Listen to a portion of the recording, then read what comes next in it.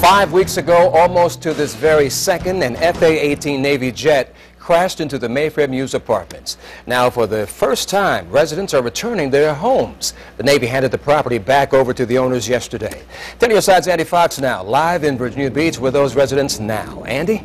Yeah, it really is amazing that when you think about it, 35 days ago, this is what happened. I mean, there was a jet that crashed in right here 5 weeks ago today, almost to the minute, 12:07, 5 weeks ago today. A lot of units, people have been moving in, 10 to 15 units I've seen so far. People have been coming in and moving back in. If you go straight ahead, though, right there, you can see that there's some construction work going on. Not all the apartments are ready to be moved into, but most of them are, and people are spending today coming back home.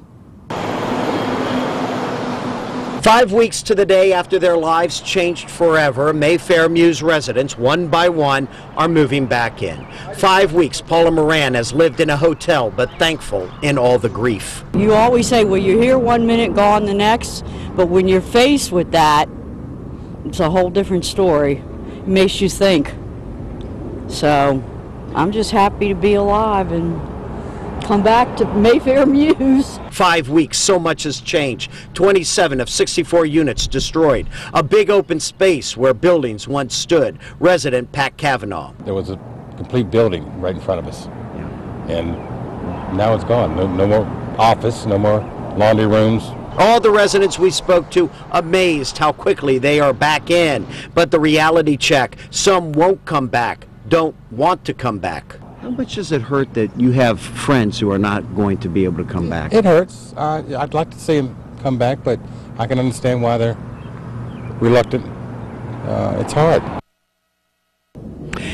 Now, coming back here live, the jet crashed about right there, and what the Navy did is they came in and they took off the required amount of soil that was contaminated. They hauled it away to a landfill, and then they got the Department of Environmental Quality to pass off to say that everything is environmentally sound. And then that brings us to this day, Don, that the property was handed back over to the owners, and they are now allowing people to move back in. And we'll have more on this story coming home tonight on Wavy News 10 at 5. Don, hey, Andy.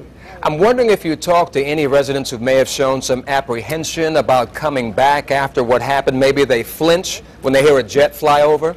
Yeah, I mean, jet's been flying over, you know, all day today, and that's kind of like what Pat Cavanaugh was just talking about there.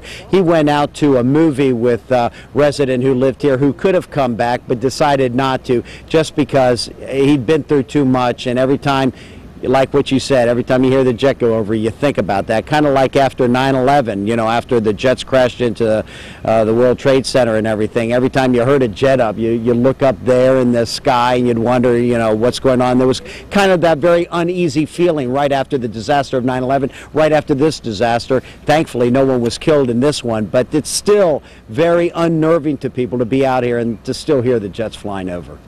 All right, Andy, we'll be following that story as those who want to come back are going back and glad they are finally back home. Andy Fox in Virginia Beach. Thanks, Andy.